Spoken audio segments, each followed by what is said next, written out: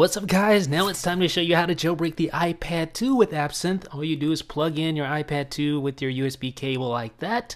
Make sure it is connected to your computer.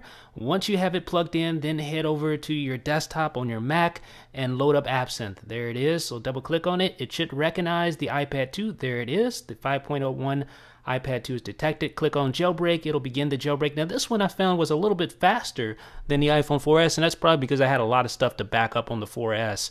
Unlike the iPad 2. So now you should see the iPad 2, you should see that little circle icon in the upper left hand corner. You'll see restore in progress start, and the restore is complete. As you can see, it's much faster than my iPhone 4S because it didn't have much of anything on here at all. So now you'll see this screen here waiting for reboot, not done yet. Do not unplug your device. Just keep your device plugged in and pretty much just sit back, cross your arms and wait as this thing continues the jailbreak. You'll see the Apple logo, you'll see the little loading bar go across really quickly, and you'll continue to see Absinthe look just like this. It'll say waiting for reboot, so just give it a few more seconds and eventually it'll proceed to the next step here. So we're just going to give it a few more seconds. And again, this is much different than previous jailbreaks like the Jailbreak Me jailbreak, for instance. And it's also quite different from the traditional jailbreaks like Red Snow, Snow Breeze, and things of that nature. There's no DFU mode that you need to enter into. You just hook up the device and you click jailbreak and literally it does its thing. So we'll wait a few more seconds here. And there we go. It's connecting to device, waiting for the device to finish booting. And it shouldn't be much longer at all. Normally I would have sped this up, but it really wasn't long at all in the first place, so I figured, hey, just let it do its thing here. So I'd say at about 10 more seconds, we should be there sending the payload data, and here's where we're really starting to get down to crunch time, and it's starting to finish the jailbreak. So let's head back over to our iPad, and it should look like this. And eventually we will see the Absinthe logo on our iPad once the jailbreak is complete. There it is. You'll see a completed message on Absinthe.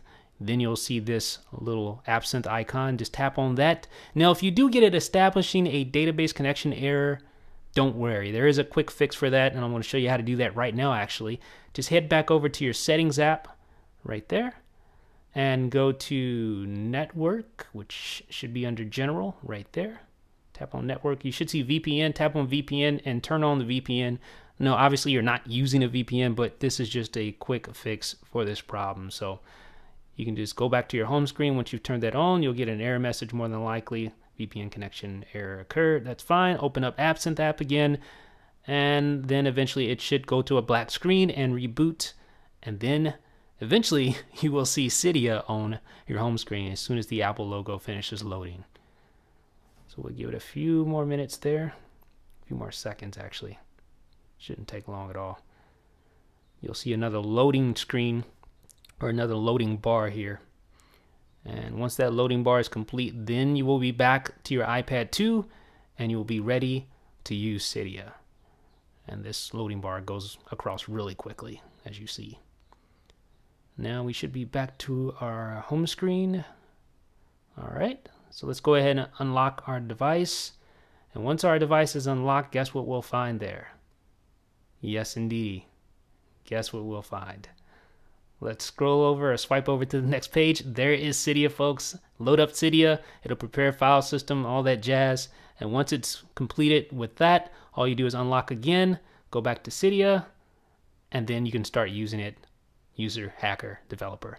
Let me know what you guys think in the comments section, folks. Was that easy or what? Your iPad 2 running iOS 5.0.1 is finally jailbroken. Again, let me know what you think in the comments section. This is Jeff with iDownloadBlog.